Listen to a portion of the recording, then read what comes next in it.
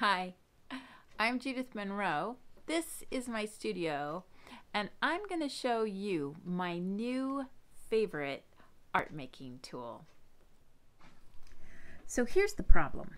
I use lots of matte gel medium, this stuff. It's like thick and pasty, and I use it to coat photographs so that I can transfer them. And I have always used either these funky sponge brushes like this or a regular paintbrush, and neither works very terribly well. So this is now super crusty, hard. This one isn't as bad. They work all right for spreading things, but they absorb a lot of the matte gel medium. They're super hard to clean.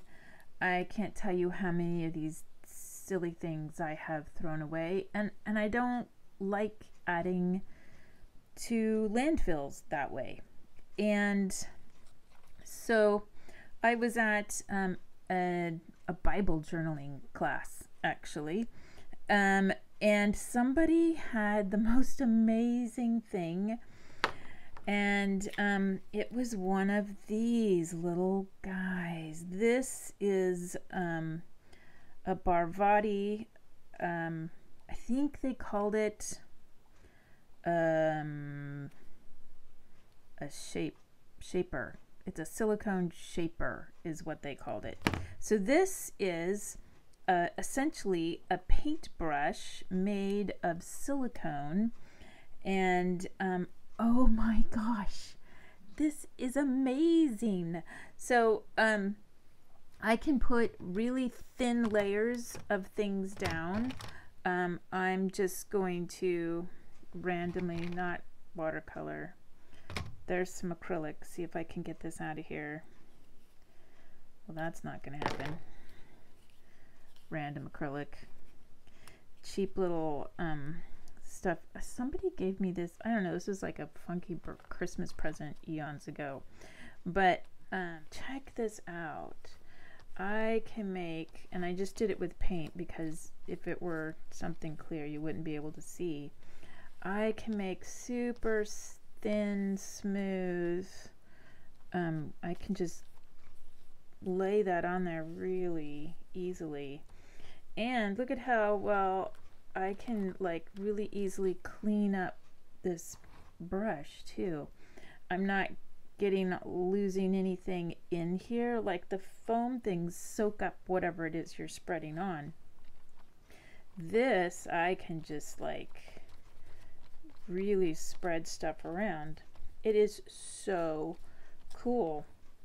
I'm gonna show you how I can coat a photograph. First I have to clean this off here, but you can see I literally can clean it off by wiping on paper.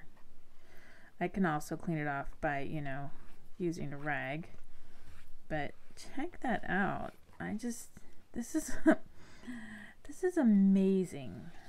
I love that. No, Barvati or whoever it is not paying me. This is literally me just going, oh my gosh, I found something fabulous. I want you to see it. So this is a photograph that I have printed out. This is how I make my transfers. This is my favorite matte gel medium. Liquitex is the only one that makes really truly matte medium. So that means when it's dry, it has a truly matte surface, which matters to me because I am using mixed media, and usually the next thing that I'm putting on photographs after I transfer them is colored pencils, and I have just not found any other medium that creates the same true matte surface so that it takes pencils. Everything else is got a little gloss to it and doesn't have enough tooth. So you can see as I'm putting this on here, I can get it on here fairly thin. and fairly consistent. And again, cleanup is so easy. I can just wipe it all off on the edge here. I'm not losing any of this. So this is my small travel size container of matte gel medium. I buy this stuff by the gallon, guys. So if I could use less of it because I'm not wasting it, that's awesome. So I'm trying to make sure that I do get it. I'm still working on, you know, the control, and I'm not opposed to some texture, and I want to be careful not to get straight, like, hard lines in it. But this is so cool. So cool. I'm loving that. It's just, it goes on so easy, and I can clean this so easy. So I'm going to use it. I'm just going to keep showing you how cool it is.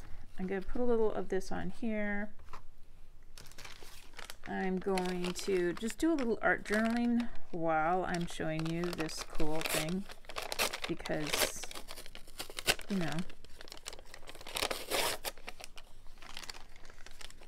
And then I'll put a photo down too. I'll transfer a photo because this is just cool for all of it. So I'm just getting to use so much less of this stuff. And I'll show you one of my favorite things about it too. Because it's this rigid silicone surface, it also helps me like push out any like bubbles. I can, you know, really get that smooth. There's a pressure here that I can apply that I can't do with a foam brush, but I can really just smooth all the bubbles, air bubbles out of this. And I do this kind of stuff a lot. Collage a lot of things. I do my photo transfers, and so being able to use this in you know, just kind of it's totally changing how I'm going to work. I mean, just making things faster and easier. Not that I'm always about speed, but you know, sometimes I'm on a deadline, like kind of I am right now. I should be finishing up a commission. I'll get to it this evening, I promise. And I can't show it to you because it's a surprise gift, and that wouldn't be cool to post a video about somebody's surprise, and yeah, later maybe. So it's just so cool and fast. I'm just doing this so much faster than I would have. So the next thing I'm gonna do, I'm gonna go soak the paper off of the back of this. So this has been coated already with the same matte gel medium, and this is a photograph, and I'm gonna transfer it, and I'll show you what that looks like with this too.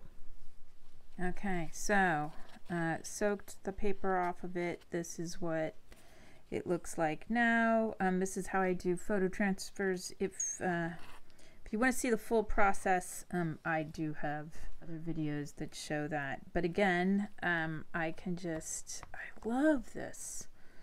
How I can spread this on thinly and easily. I am not going to be throwing away foam brushes or, you know, destroying other brushes. Of course, I usually get cheap brushes because I'm not nice to my brushes.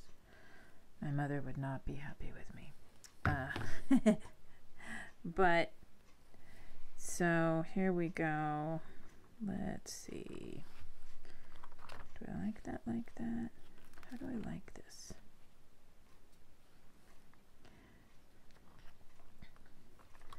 So focused on just playing with the tools, not really thinking about what I'm doing compositionally.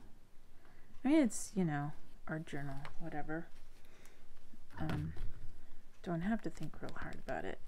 But again, I am just like getting those little air bubbles cleaning that out, getting those little air bubbles out. So easy. And putting so much of the matte gel medium back. I'm just psyched. This is cool.